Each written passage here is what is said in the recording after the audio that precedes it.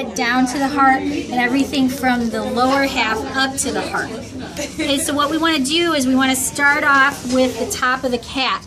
And what you want to do is you want to find your first landmark here.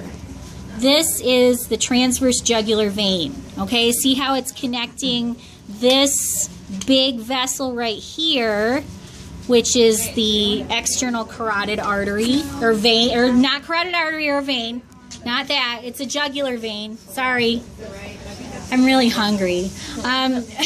Okay, so transverse jugular vein connects the two sides of the external jugular vein. And you can see that at the right where the transverse jugular vein branches off, you have two branches.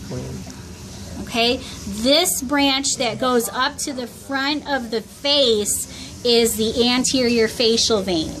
And this branch that goes back toward the ear is your posterior facial vein. And if you dig in that corner where they split, you can find yourself a nice healthy salivary gland. Okay? Yep.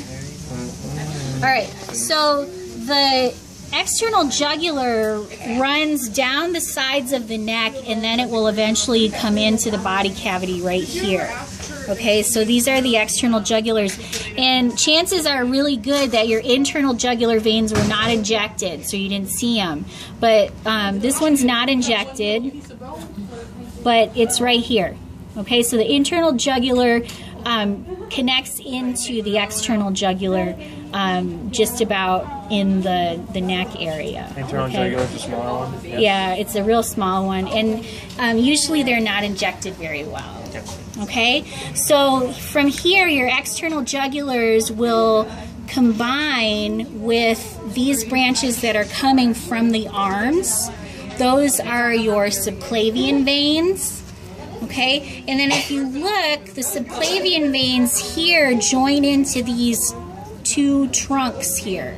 This becomes the brachiocephalic vein.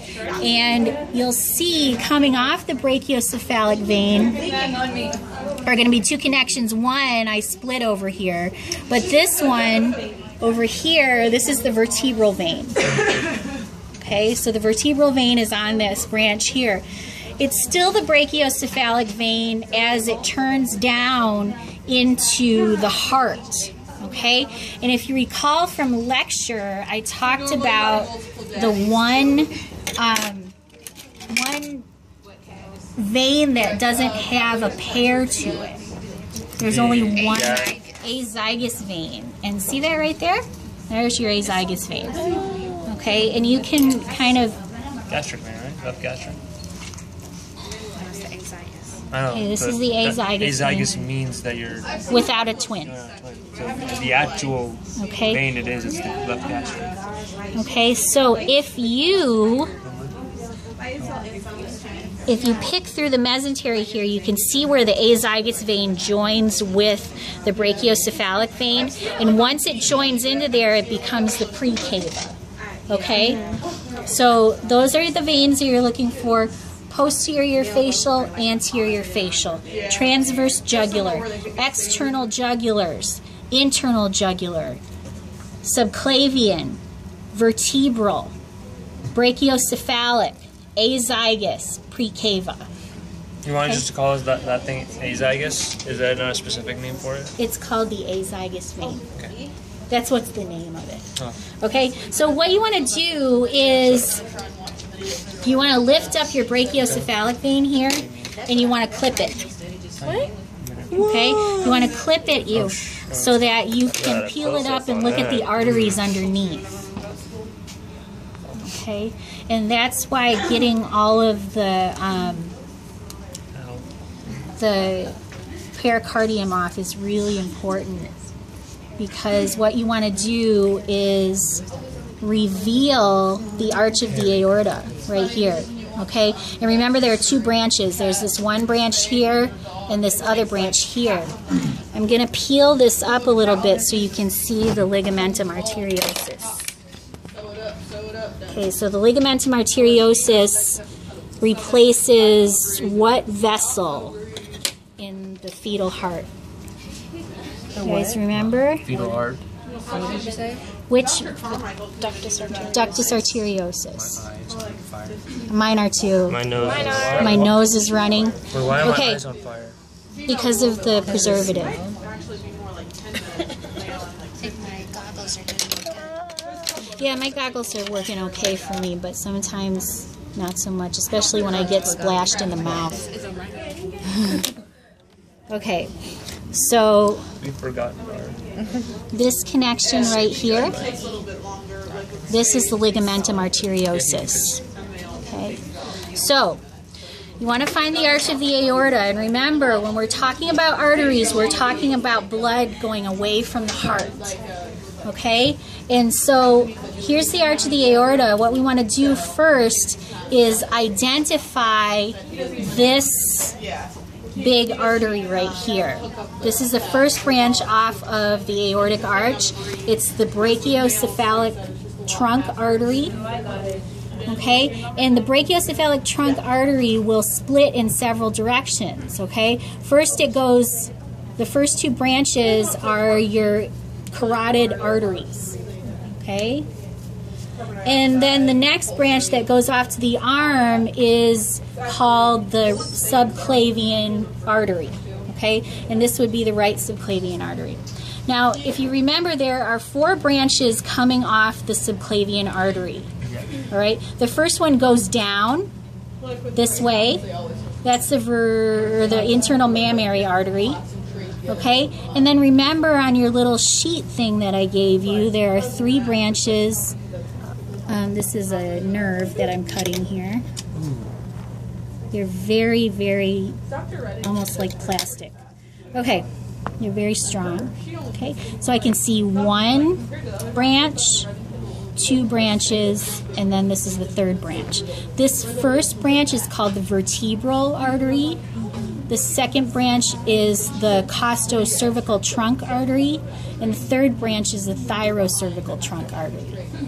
Okay, so these are all the first branch off the arch of the aorta. The second branch of the off the arch of the aorta is simply the left subclavian artery.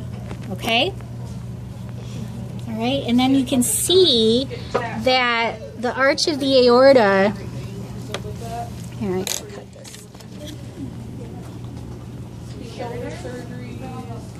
The arch of the aorta comes around here. See how it turns down? Okay. Once it hits the diaphragm, this is called the thoracic aorta before the diaphragm. Then after the diaphragm, it becomes the abdominal aorta. It goes down towards the urinary bladder. Yeah. Stand back. Breaking some ribs. Simple as that. Okay, so then we get down here, and you'll want to pick through so you can expose the aorta, the abdominal aorta. So, yeah, that's what I think of whenever I think about the dog after. I'm like, he is going to be hurting tomorrow. But I mean, they give him pain meds and stuff, just like people. It's just harder to judge like the dog to think of. Okay, so we followed the aorta down into the abdominal cavity. See them like with American short hair and stuff, real, like, or I should say exotic short hair. And you want to use your blunt probe to clean stuff off. And what you're going to find, hopefully, is, oops, this very first branch off the abdominal aorta is called your celiac trunk artery. And the celiac trunk artery has several branches. It has this first branch here, which is the hepatic artery, and if you could follow it, it goes to the, what do you call that, the liver. Then the next branch is your left gastric artery. And then these final 2 branches here, those are the splenic arteries. Okay? The second branch off the arch of the aorta is this branch here, and that's the superior mesenteric artery. Like for me, that's cool. Some features like. Okay, and then on this side, I can identify the renal artery. There should be an arterial branch just above that. I don't know if I'll be able to find it. Which would be the adrenolumbar artery. This cat's fat. I don't know if we're going to be able to find it. But you should have an artery above that. And if I find a good one, I'll show it to you. Okay, so your renal artery. And then you have, follow it down some more.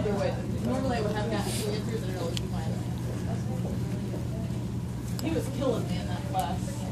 So like I said, I was studying like, he asked a question after the test, and I was like, and he was like, well, somebody studied for the last test. Yeah, well, okay, you have another branch that goes off to the large intestine. This is your inferior mesenteric artery. And these small branches that go off to the side after the branch of the inferior mesenteric artery, these are called your iliolumbar arteries. And then when we get down here, remember how the arteries make two triangles down here? There's the external iliac on top, the internal iliac inside, and then if we dig in further, you'll find the caudal artery that goes straight down to the tail. Now, when the external iliac artery leaves the body cavity, it comes out here to the leg and it becomes the femoral artery. Okay, with veins the same thing. You have your external iliac vein right here. It comes into the body cavity. And actually, let me work on these veins a little bit. And when the femoral vein enters the body cavity, it joins up here with this big vessel, and that's your external iliac vein. Now, if you pick at the external iliac vein, you'll find that there's another connection going into the external iliac vein. That's the internal iliac vein. Okay, so blood moves then into the post cava here, and the branches from out here join with the post cava, and these branches are the iliolumbar veins. Okay, we come up here and we can find the renal veins coming from the kidneys. And recall that all of the intestinal blood is draining from the intestines and into this big yellow thing right here. And that's the hepatic portal vein. Okay, so you have your renal veins, iliolumbar veins, external and internal iliac veins, femoral vein, and your hepatic portal vein. Okay? There you go. Grazie. Yes.